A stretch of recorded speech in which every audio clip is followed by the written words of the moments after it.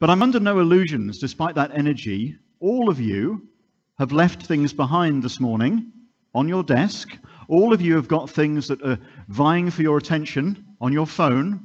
All of you have got little leadership challenges and things that you'll have to get back to later on. So let's make a promise that I don't want to burden you with more problems. I actually want to make your life a little bit easier this morning as well, and try and simplify a few things about leadership, about talent, and about that magic number, 10,000 days. But let's just check I'm in the right room first of all. Can I just have a show of hands? Any leaders here at all? It's actually all of us, okay? Because we lead through our disposition, not our position, not our title. A leader is simply anyone who has any degree of influence to make you do something else. So we are all leaders. And that gives us a great power, but also a great responsibility as well. Now, about 2 weeks ago, we clicked over into a new decade. I want to ask you to think about 20 years ago, millennium. All of the Fortune 500 companies that existed then, 20 years later, today, how many of them still exist? What percentage do you think? 10? 60? 70? Maybe more? 50. 50%. 50% of them have disappeared, been merged into other entities, ceased to be relevant. So despite the high levels of engagement that you have here, despite all the progress that you're making, our challenge as leaders is to maintain relevance and to maintain respect in the market as well. Now, there was a major study done about all of those companies that have disappeared, and this was one of the key conclusions. The speed and the thoughtfulness of how businesses respond in the digital era will determine their future. Now, the speed is one thing, but what I really like about that is the thoughtfulness. And the thoughtfulness is a soft skill. The thoughtfulness is what you do as leaders and what you make in terms of the team and the environment that you create around you. And what keeps these CEOs up at night? Well, it won't surprise you that over 60% of those worries, and let's be honest, there are things that keep all of us up at night, over 60% relate to people. Finding the right people and then persuading them to stay. And what we're conditioned to think is it's very simple, isn't it? Your talent is based on your skills and your experience. Well, ladies and gentlemen, I'm going to challenge that and say that formula is wrong. And I will show you the correct formula in about 10 minutes' time. But let's just lighten the mood with a nice picture of New Zealand instead. That's much easier, isn't it? Okay. Now, this is my son. This was taken last week, and he would be absolutely, totally embarrassed to know that he's up here now. So please take a photo and share that widely on social media. Tag him, Joseph McCulloch. He'll love that. So this was last week. We had this wonderful road trip around the South Island of New Zealand as a family, total sort of digital disconnect, and to spend time in these beautiful surroundings. And please, that's important balance we all need as leaders, and we need to instill that in our teams as well. But New Zealand is known for this beautiful scenery, okay? And it's also known for kiwi fruit, okay? Absolutely, we have it on everything, including pizza, would you believe? But it's also known for innovation. We are one of the most remote countries in the world. I'm going to leave here this afternoon to fly back to New Zealand, and it will take 19 hours from leaving this building to arriving home in Wellington tomorrow. Various flights, various transfers. It's a long, long way. Now, what that means is that when we have challenges in New Zealand, we have to innovate ourselves. We have to get on with these things. We have a great spirit of simplicity and ingenuity in the country, and that drives our leadership style as well. So I want to talk to you a little bit about that. But I also want to talk to you about this number. Where do we spend, whether we like it or not, 10,000 days of our lives? Where do you think? Working, office. Okay. Now, as I look around this room, and I'm not going to guess anyone's ages, but I would guess that we're all at various stages in that 10,000 day journey, okay?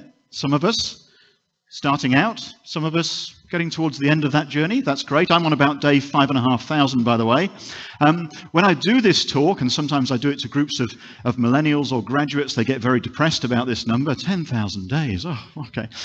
When I do it to groups who are about to retire, they're pretty happy. They're nearly done. But the point is, where we spend 10,000 days of our lives has a huge impact on our well-being. And if you think about that for a moment, think about the best job you've ever had, I'm sure it's right now, and think about the worst job you ever had before you came to TM, and the impact that that had on your life. And in all seriousness, when we try and compartmentalize these things and say, it's only work, that's okay, I've still got my weekends, I've still got my evenings, I've got my family, I've got my community activities. Think about it and be honest. That stuff, if you have a poor workplace, a poor culture, a bad boss, that stuff influences every area of your life. So as you think about your role as a leader and trying to nurture that talent, that's what we need to really think about. Now, I've had some roles all over the world. I've been very lucky. I've worked as a CEO in the UK, New Zealand, Australia, worked in many different countries. And I'll give a few book recommendations as I go. This one is great. It's called It's Tough at the Top. But really the conclusion is that leadership is hard, okay? And there will be tough days, but if we absolutely have a growth mindset, we can learn from those tough days, okay? They make us stronger. It doesn't seem like it at the time. And now at Inspire, we have a simple ethos, which is better learning is life-changing. So we're a New Zealand company operating in 38 countries all over the world. And that gives us this unique helicopter view of helping lots of organizations, big and small, to get better at leadership and talent all over the world. All sorts of names there, some you'll recognize from Malaysia, some global. This one I want to come back to, Spark, as some of you might know. Spark is Telekom New Zealand, so our national telecom provider. We've worked with them for 15 years, all sorts of different tips and tricks that we've helped them with over the years as well. And we're part of a huge industry. Leadership development, training, talent, culture, engagement. I can tell you that somewhere in the world today, 4 new books will be released about a management style, a theory about the future of work, a theory about engagement. Most of them will be a complete waste of time. There'll be many TED Talks uploaded today. And there'll be, this year, $55 billion spent on training and development. And I have to share with you, and I work in this industry, most of it is a complete waste of time. And it must be, because the world is not full of great leaders. And why does that even matter? Well, it matters because of this. Gallup, StrengthsFinder, 25 million different data sets from all over the world about what makes a fully engaged workforce, what makes a great leader, what makes a retained workforce, how do you retain talent? This is the conclusion. If you give the wrong person that title of leader, it doesn't matter what you do. You can have great offices, great environments, you can have energizing starts to conferences, but at the end of the day, it's a poor job, and it takes into your own life as well.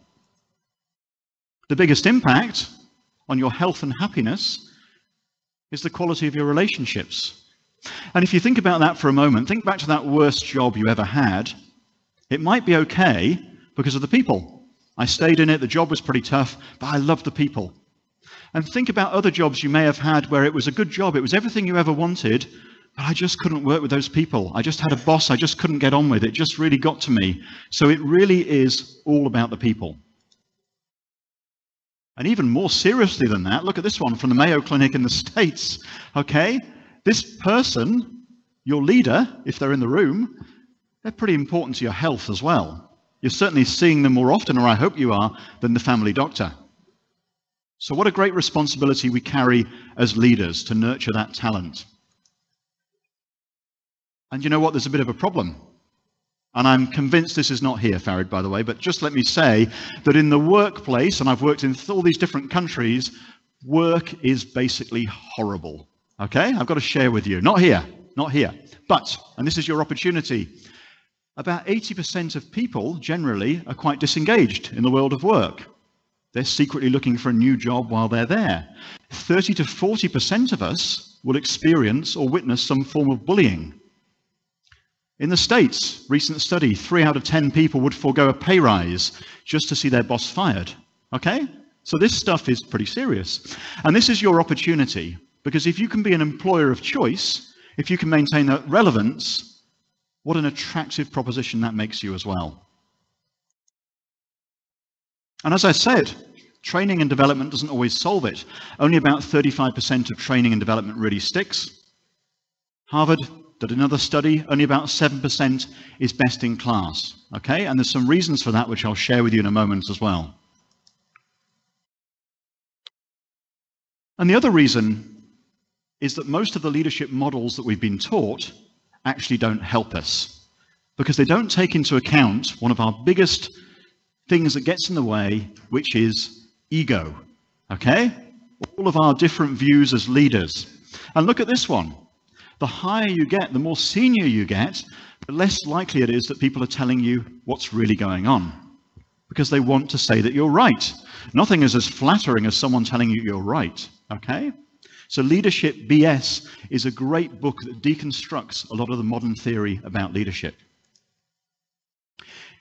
Even more seriously than that, this was his follow-up, which was even more depressing. The impact on health and well-being, not just on you, but on your family, is considerable. Okay? So there was a recent gathering of 1,000 top CEOs in the US. Healthcare professionals gathered them together and said, you, all of you, are responsible for the healthcare crisis in the US at the moment, because the workplace is slowly killing people. Okay? Not from accidents, we've got a lot better at that sort of stuff, but from workplace-related stress and illness and well-being. So this stuff is very important. And I want you to remember this quote, because I'll share with you, and I've got some of my team in the front row here, so it's not them I'm going to talk about, but I can share with you that I work with lots of people all over the world. Some of them I really love being with. Okay? Great colleagues, it's great, it's really easy to get on with them, they're very aligned to what I think. Some of them, not. Okay? I'm sure that's the same for all of us in this room. There's certain people that we just gel with, and there's some people that we really struggle with. But you know what? No one really comes to work to be deliberately difficult. Okay? All of us have things that are going on in our own lives before we've even got to work. And a great question that I'd like you to ask when you think about talent, when you think about leadership, when you think about nurturing your team, is what's really going on here? What's really going on for that member of staff? What's really going on for that individual who's turned up to work a bit late, looking really tired?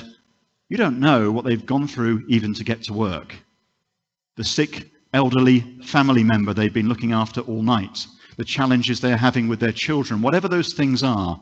And our role as leaders is to take an interest in that and be aware of that and see that whole person. But the other problem is that leadership is incredibly complicated, isn't it? Is that right? Complicated thing? Well, it must be. Look, there's 32.7 million ways to be a great leader. And I've read every single one of them. No, I haven't really. Okay. I travel a lot on planes, okay? So 32.7 million ways to be a great leader. So it's already very confusing. And in this new multi-generational workforce that we have, wow, it's even more difficult, isn't it? That's what we're conditioned to think. Okay, well, give me a show of hands. Anyone here who's got children? It's pretty much all of us, okay? Now, I've got 2 boys. You've seen one of them already. They're 18 months apart, okay? They were both born in the same place, brought up together. I've just spent 3 weeks with them traveling around in a car, and I can tell you they are so different in terms of their personality, okay? My brother is 2 years younger than me. I've just spent a lot of time with him. He's so different as well. I'm sure it's the same for your brothers and your sisters and your children as well. And all those people are the same generation, but they're different because their personalities are different. So I want you to be really wary of sweeping generalizations about this generation needs that, that generation needs that. There are some nuances, there are some differences, but you know what? What we need is what we always needed. Fairness, challenge, reward, enjoyment, psychological safety, the freedom to be ourselves. How we do that is slightly different, of course, but that's what we need. And of course, the employees themselves have evolved. The working day has changed. The distractions have changed. And what that means, by the way, in terms of enhancing talent, is it's even more difficult. On average now, you can work in an office for about 91 seconds before you're interrupted. That's the global average. Interrupted by a person, interrupted by a beep on your phone, interrupted by an email, interrupted by a distraction, okay, interrupted by colleagues. So that's the challenge that we have. So I would contend that the earlier formula is incorrect. It's actually this, isn't it? It is. Can you get a photo? Would you mind getting a photo of this, please? Because I'm going to share this with someone. Talent, of course, is your skills and experience, but massively multiplied by attitude. And attitude is determined by the culture, by your well-being, by the leader that you have, by the place that you work. And what this means, ladies and gentlemen, it means that someone can have a high level of skill, some pretty great experience, but have a low level of value to the organization because their attitude is not great. Or, even worse, they came here with a great attitude and somehow you managed to take that away because of the leadership that they experienced or the learning that they experienced. So this is something to be very aware of. Okay, so I've painted quite a depressing picture so far, and it's not what I promised at all, did I? I promised simplification. I promised you to make your life easier, and at the moment you're thinking, 10,000 days, I've got this huge responsibility as a leader. Oh my goodness, if I get it wrong, I'm not just impacting them, I'm impacting their families as well. Oh, I've still got another 5,500 days to go myself. Okay, so there must be a simpler, easier way. And actually, you know what there is. This notion of the one thing is incredibly powerful. And some of you, as you walked in, will have noticed a card. Some of you have got that card, and others will pick it up on the way out. What is the one thing you can do to make everything else easier or unnecessary? It's all about simplifying. And we'll do an exercise on this in a moment as well. The other principle I'd like you to think about is simplify. And Simplify is a great book, by the way. Simplify deconstructs some of the most successful businesses in the world, how they've simplified every process and got better at it. And of course, many of you will be familiar with this concept as well. Where we want to operate is that intersection. Okay? What the world needs, what you can be paid for, what you love. Well, let me share with you that we've developed, I think, about 21,000 leaders now in 31 different countries, 38 different places. And what we've found is that leadership comes down to just 3 things. So not 32.7 million, just 3 things. That's it. If you want to be a great leader, if you want to enhance your own talent, if you want to enhance the talent of your team, if you want to grow at TM, if you want to grow TM, this is what you need. Now, of course, most of us in this room will be very familiar with growth mindset, simply the ability to see a setback or a mistake as a bit of learning, a way not to do it next time. Leading yourself before you lead others is about having balance. Remember, I described my so-called digital detox I took in the South Island of New Zealand. I tried to do that, trying to disconnect and be with my family. But you know what? The most important leadership skill of all is to direct and inspire. And if you think about it, that's all a leader does. They provide direction, they provide inspiration.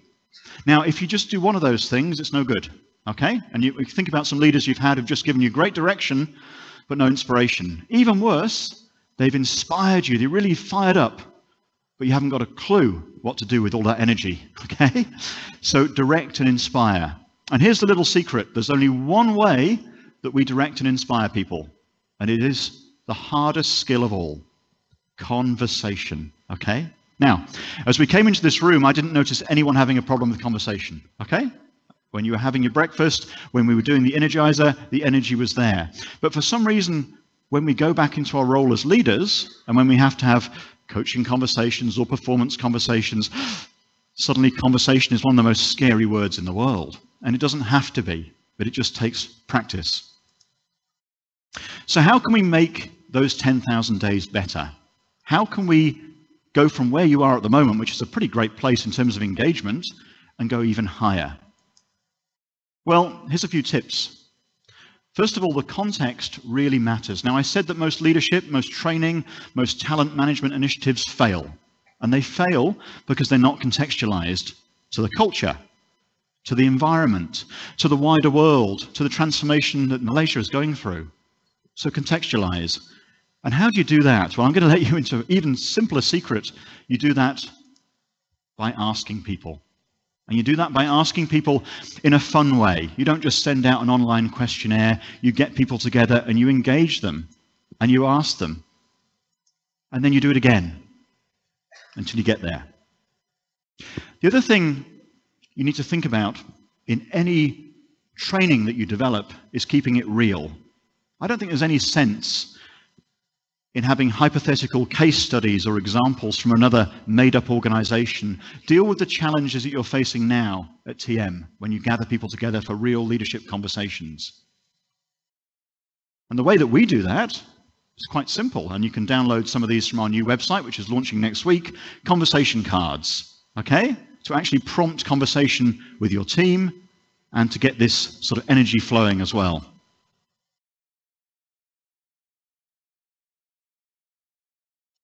And the other area that's missed is results. And I'm not talking now about when you get to the end of this conference, whether the food was great, whether it went on too long or too short, though those things are important.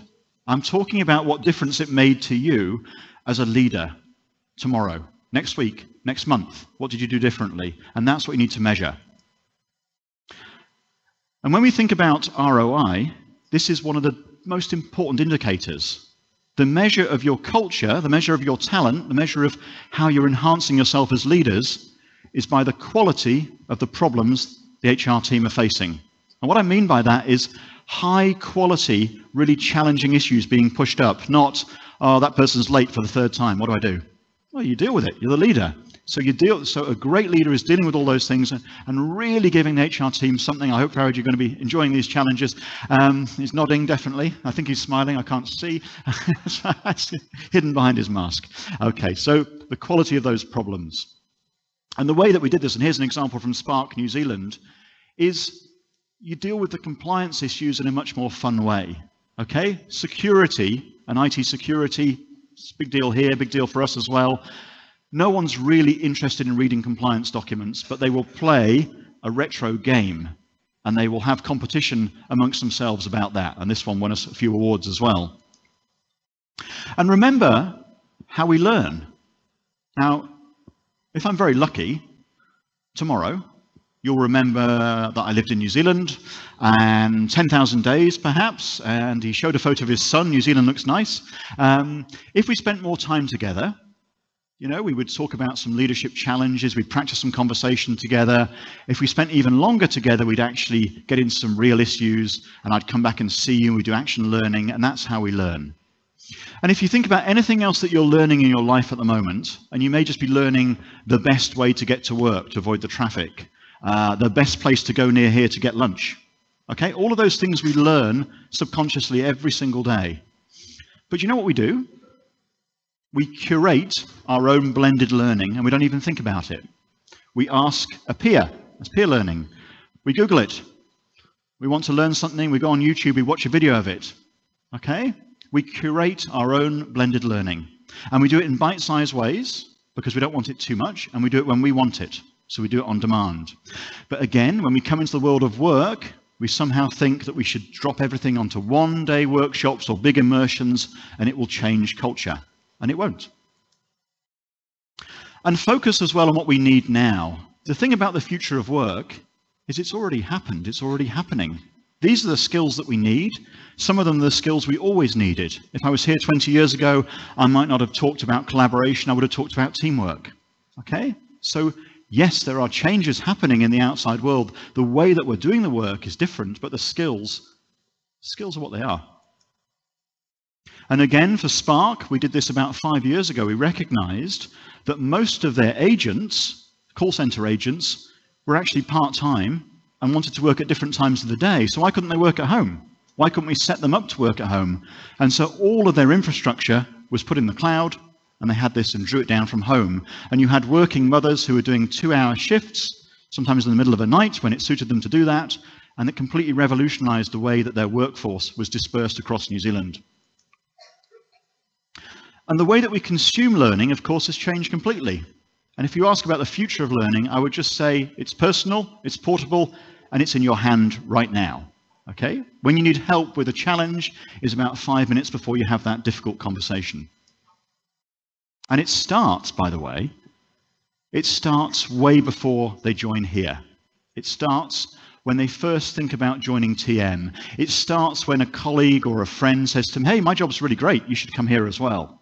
Okay? And by the way, that's the measure of a great culture. If you've got staff members enthusiastically sharing stories on social media about something they did at work, or we did this cool training thing, or here's this new thing we've got at work, that's when you know you've got that great culture. So what can that look like? Well, very sadly, it can still look like this, okay?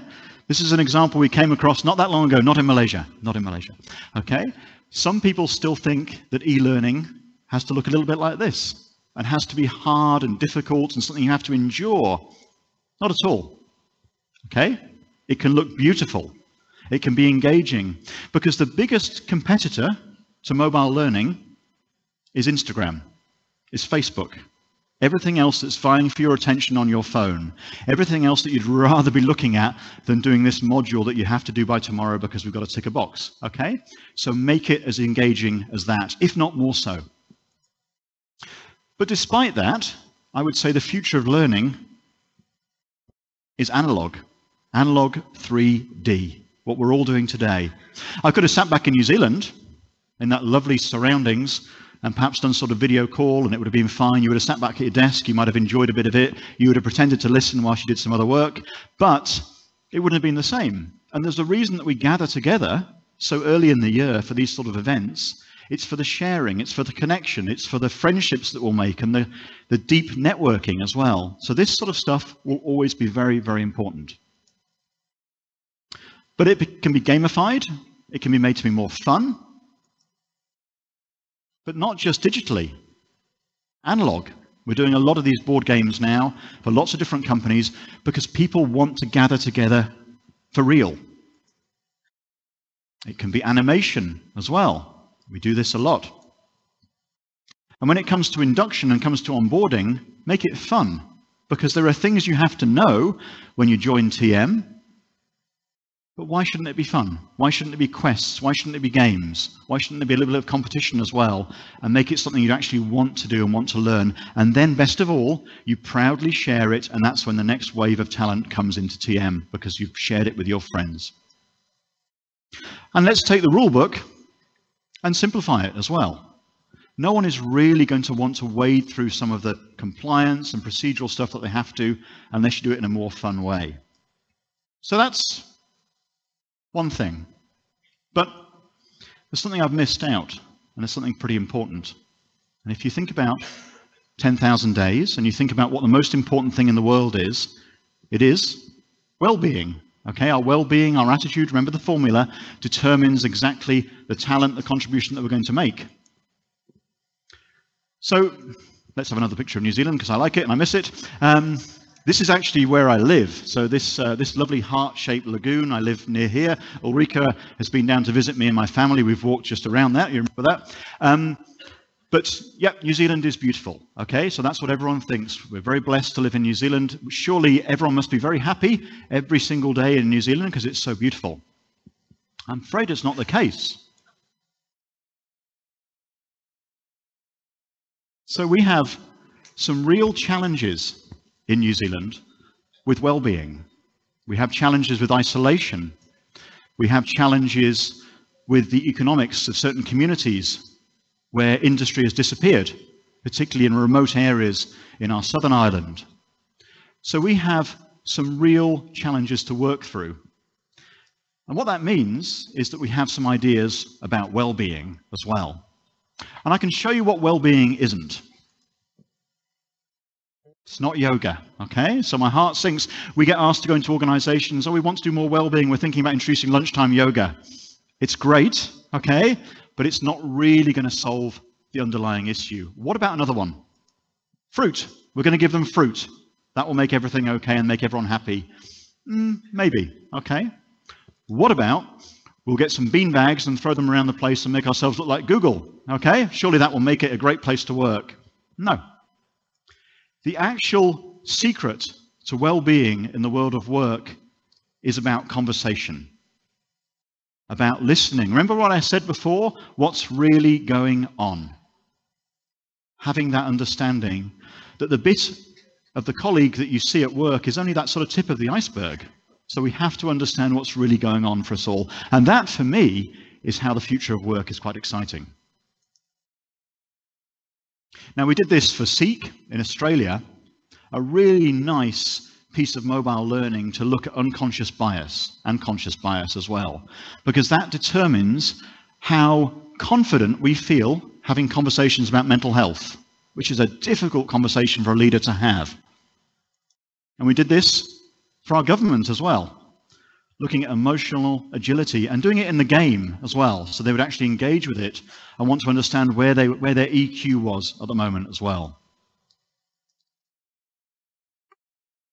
So I would say there's only two things that you need to have well-being in the world of work, and hopefully all of them have here already. First of all, a role with purpose. And what I would describe that as is what I would say the kitchen table test, okay? When you go home tonight, something you've done today, something about your role has some degree of purpose, something you'd be proud to share with friends or family. We do this thing and it's making this difference. Okay, that's good. A role with purpose, I know what I'm doing. But a role with purpose is not enough. Remember what I said about it being all about the people? The second one is social connection. And this is what we have to be so aware of in this digitally changing world of work, is isolation. Remember I said that we're selling more analog board games than digital games at the moment because people want to come together and they want to reconnect. So all you need to think about to nurture this talent and retain them at TM, role with purpose and a role with social connection. And social connection, by the way, is the reason that we all came together today. Okay, we need that and we want that as humans. And number three, that's it. Okay? That's all you need, those two things. So the three rules there. Now, I want us to do a little bit of an exercise. I'm going to need some help with this. So my team are there standing by. Let's go back to this number, because it's very tempting, isn't it, that you hear these talks and you're going to hear some great speakers today, and you'll go back with some ideas and you say, yeah, I must think about that. I must think about role with purpose. I'll do that. Okay. I must think about having better quality conversations with my team. I guarantee what will happen as you go back to your desk, other things will have happened and other things will get in the way. So we need to find a way to make that easier for you right now. And we need to apply this thinking, the one thing. So as you came in, some of you had a card. And those of you that haven't, that's fine. You grab one on the way out. That's yours to keep. I want you to keep that. I want you to put that on your desk and remember it. And all I want you to do for the next 5 minutes or so with a partner or in a group of 2 or 3 is to think about, based on what I've said, remember, leadership just comes down to direction and inspiration, the quality of the conversations you're having. The future of work, slightly simpler than we're led to believe. Well-being is the secret to that formula, isn't it, as well? So what's the one thing that you can do from now, from the coffee break, to make everything else a little bit easier or unnecessary? And it might be really simple. It might be, you know, I'm going to go home half an hour earlier every day because I want to just make sure I see my kids when they come in from school and I want to have that connection. I'm going to schedule a weekly conversation with that staff member that's a bit difficult and I always avoid them. I'm going to have that conversation. I'm going to do that thing. It can be as big or as small as you like. The great thing is it's yours, okay? But I want you to make that commitment and share it with someone as well. So I'm going to give you about 5 minutes. Is that okay? Go. Keep thinking about those one things. And remember, and we've heard some great ones there, they're not big. They're not big projects that will take lots of planning and it'll take me a few days before I do it. They start today, okay? And these are the little adjustments, micro adjustments we can make in our life that have a massive difference to us, our team, but you know what, more importantly, our family and our loved ones and our friends outside of work as well. So I've shared with you this morning lots of different things. And here's the extra good news for you as well. All of these things I've been talking about, the examples and the inspiration and ebooks and so on, are all available on our website, inspiregroup.co.nz. From next week, it'll be Inspire Group Asia, but you'll get a message about that. You can see ebooks, you can see award case studies, you can see how we've helped other organizations with talent, management, and leadership as well. But remember that quote right from the beginning. It's not just about the speed, and the speed with which you're operating at is really inspiring, by the way. It's about the thoughtfulness. It's about the soft skills. It's about the being present, perfect, which will really determine your future as well. And with that, let me just share with you the only 2 or 3 things you need to think about. Of course, communication, but most importantly, conversation. The measure of your engagement and your speed of progress is by the quality of the conversations and the challenging conversations you're prepared to have as leaders in nurturing talent and attracting talent, and sometimes in dealing with the opposite of that, which is dealing with poor performance as well. And through that, collaboration just accelerates. So listen, engage, and inspire. Thank you very much.